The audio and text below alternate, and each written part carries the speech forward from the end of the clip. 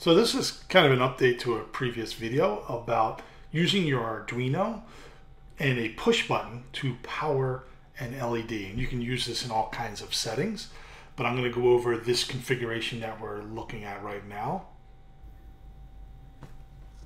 So press the button, light comes on, let go, goes off. Press the button, off.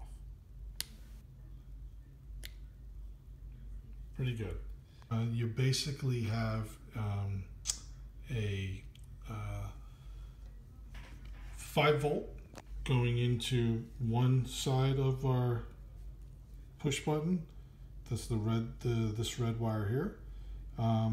This here is from the 2, the digital pin number 2, going into the right side of the push button, and we have a resistor here, 220 ohm resistor going into ground, and that ground is shared with the ground for the right here. This connects the ground of our LED, and then lastly we have a straight connection here with a 220 ohm resistor to the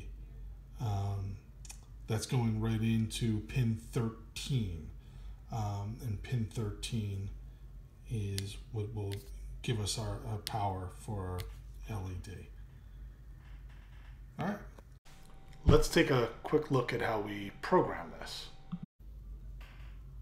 And so how this works is this wire here is connected to digital pin 2 in the Arduino, and when we press down our button, that's able to get the read. If you look at our code, pin 2 is going to read here as being high when we press down the button, and when that happens, then we write to our LED pin, which is 13, and we write it to be 1, which is basically high, and says that let's give it some voltage. Otherwise we're putting in 0. And so that's how that works. So I hope you like that. Let me know if you have any questions. And as always, I'll paste the code for this in the comments below in the description. Thanks.